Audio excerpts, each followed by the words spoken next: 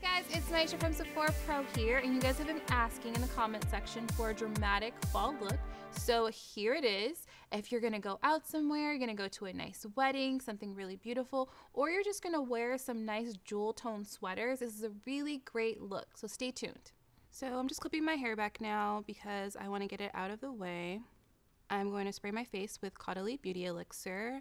It's antimicrobial, which is great for my acne-prone skin, so it feels really good to start with this. The next thing I want to do is use my Belief Water Essence. I like a moisturizer that feels really light, and this just feels exactly like water. Gives me nice hydration and doesn't leave any texture behind underneath my makeup.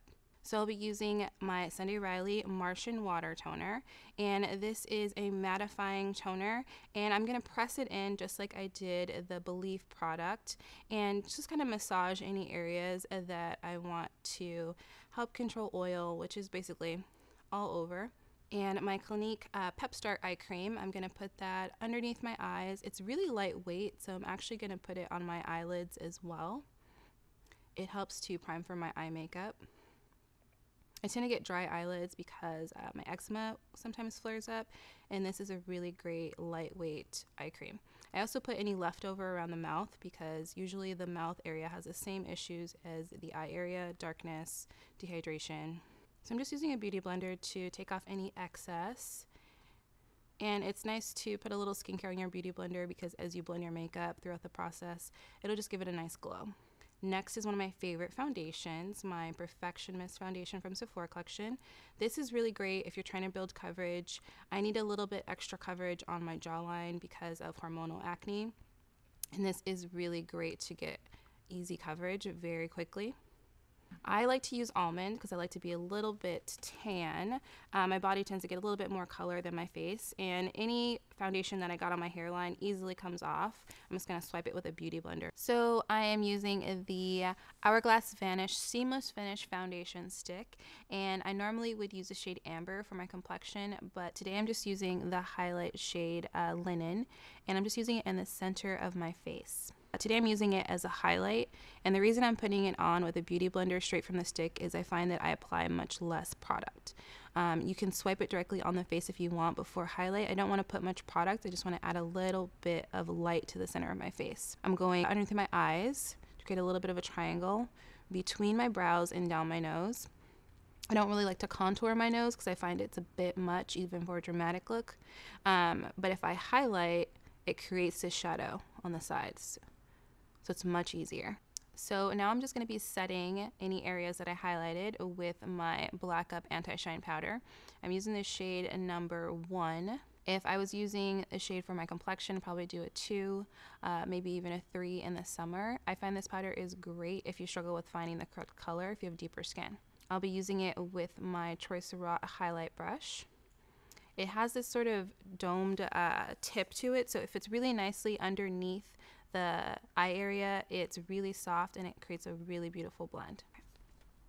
I'll be using my Bare Minerals Ready Bronzer in the High Dive with my Pro Angled Blush Brush.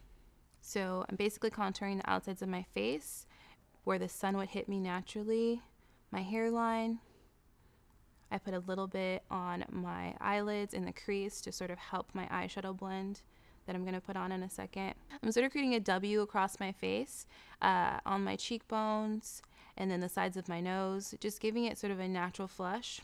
I find this is nice if you are trying to contour your nose a little bit and you're doing a little bit too much. This just gives it a little bit of shape without trying too hard. So now there's really no product on my brush and I'm just sort of blending it in. So now I'm just using that same beauty blender and I'm just going to be bouncing it over my bronzer just to blend everything, just to make it really seamless.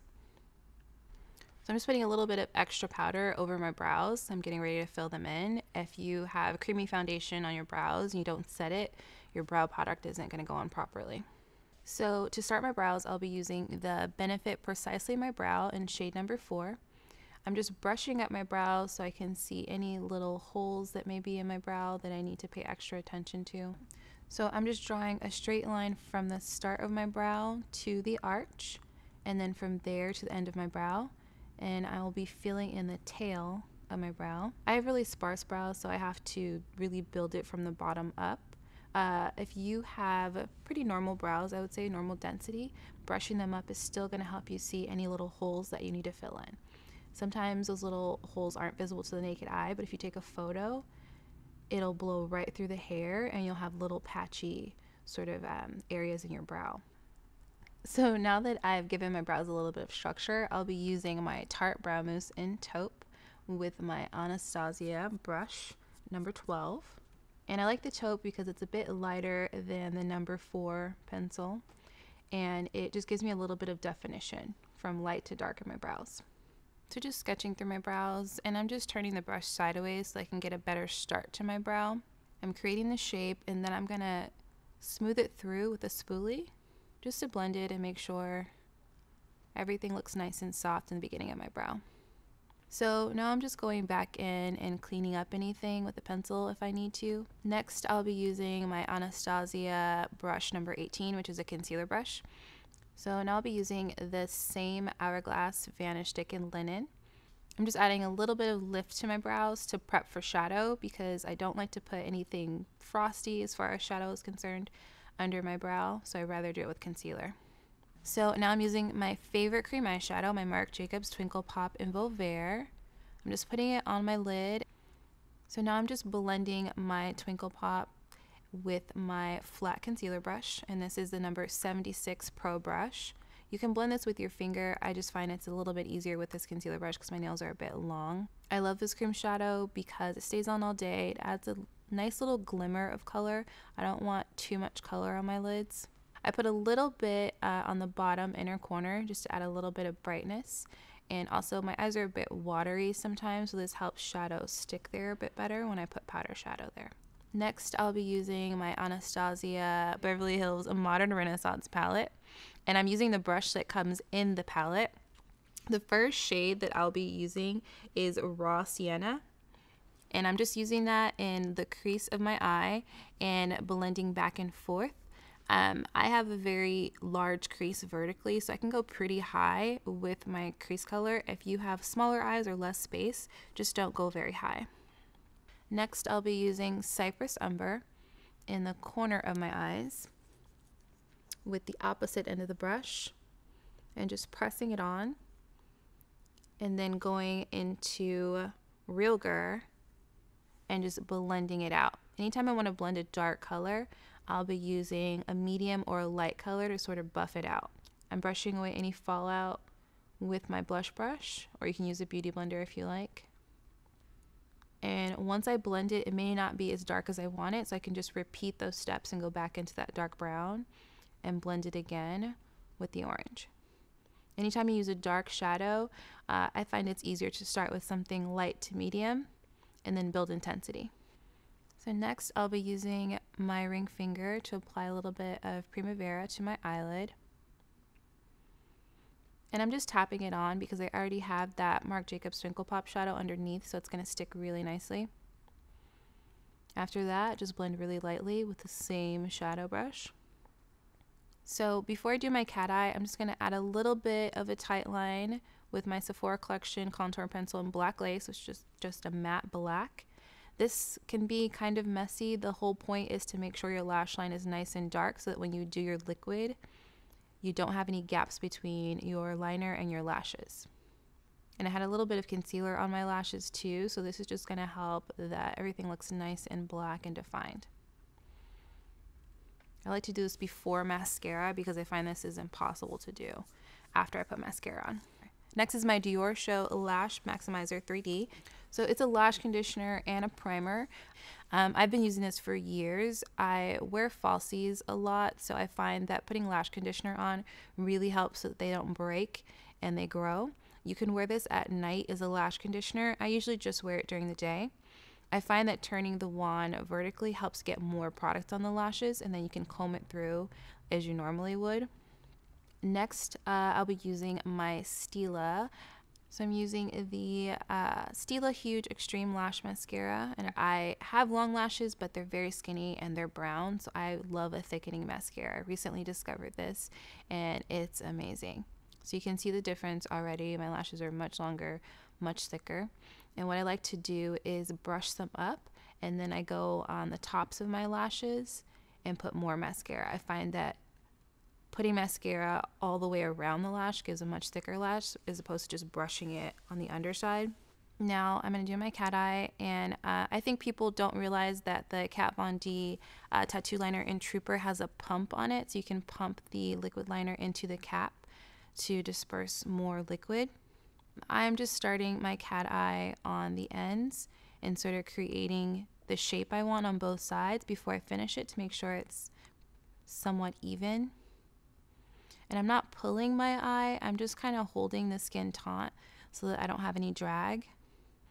So I'm just sort of comparing. I don't really mind if it's not perfect as long as it's pretty close to perfect. So next I'm just resting the liquid liner along my lashes and dragging until it meets up with that little tail that I made on the outer corner. So I'm super excited about this lash collaboration with Sephora Collection House of Lashes. I'll be using the Everlasting lashes. They're really fluffy and really thick, exactly how I like my lashes, and they have a flare on the outer corner. So I'm removing them and just sort of pushing them away with my thumb off the tray so I don't rip them. And I'm going to cut them. If you're cutting your lashes, I would definitely hold it up to your eye to measure it. I know my eyes pretty well, so I can just cut it by looking at it. And you always want to cut from the outer corner. I'll be using the House of Lashes glue as well. So I'm putting on a layer of glue on the first lash, then I'm moving on to the second, and while the second one is drying, I'll be working with the first lash just to give it time to dry so I don't have to wait. I'm placing the lash in the middle and then sort of adhering the inner corner and then the outer corner. So I'll be using my Sephora Collection Pro Gel Eyeliner Brush, number 26, just to push my lashes in a little bit further. Sometimes your lashes can stick to your fingers, so this just really helps to adhere the lash in those really hard to reach places. I have a whole video on how I do my lashes, so you can refer to that if you like. So I'm just using the same liquid liner from Kat Von D to push my lashes in. Any white you see on the lash band is going to dry. I just like to do this last little step because it further pushes the lashes and it makes sure they adhere properly. So I'm taking my Sephora Collection Contour Eye Pencil in Love Affair, which is this really deep, sparkly purple color. And I'm not rimming inside my eye, I'm rimming along my lashes. And you can use a brush to blend, but I find just using my finger works really well, just to give it a light smoky effect so it's not harsh. Next, I'll be using my Sephora Collection Pro Precision Smudge Brush. And I'm going back into that orange shade Roger, and I'm just rimming the eye, creating the same shadow I have on top, on the bottom, just so everything looks nice and cohesive.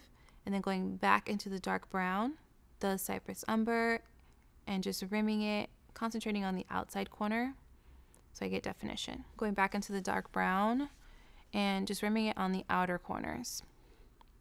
So using the brush that comes with the Modern Renaissance palette, same thing, but I'm just giving it a little bit more smoke and diffusing it a little bit more with the same colors. I like the look of sort of dark circles underneath the eye. I think it makes it look really mysterious. It makes your smoky eye look a little bit more edgy. Now taking more mascara and just sort of pressing it into my false lashes. I normally wouldn't do this, but I want a little bit more drama. And I'm also putting it on the lower lashes.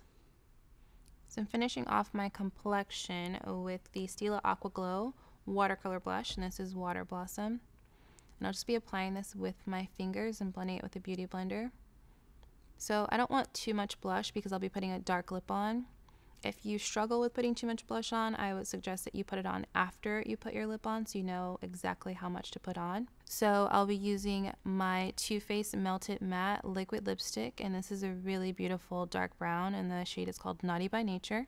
The first thing I'll be doing is creating an X at my Cupid's bow, just for symmetry's purposes, and then working from there, and then filling in my top lip, and then just sort of looking at it and making sure the height of each side is okay, and then evening that out. I'm just using the flat part of the doe foot applicator for my application. So for the bottom lip, I'll be drawing a straight line across the middle, again, just for symmetry, and then filling in the rest of it. For this, I'm just using a Q-tip to sort of blend away the middle of my bottom lip so that it has a little bit more dimension. So I'm using the same formula liquid lipstick from Too Faced, and this is the shade It's Happening, which is a bright hot pink shade. And I'm just blending it with my finger, patting it on to sort of create an ombre effect. So now I'm just touching up a little bit with a little bit more powder towards the center of my face with my Black Up Anti-Shine powder. So I started with my Caudalie Beauty Elixir, and I'm just finishing with it. Again, it's antimicrobial, really great for my acne-prone skin, and it sets my makeup. And I am finishing with one of my favorite fragrances from Atelier, and this is Rose Anonyme. It has this really great sort of spicy rose scent to it, and I feel like it really goes very nicely with this look. Okay guys, so there it is, a nice fall dramatic look. You would use the same techniques to achieve something that's a little bit more neutral. We just bumped up the color, so hopefully you enjoyed it. Leave me any questions or comments below, and make sure you subscribe so you see all of our videos. Bye!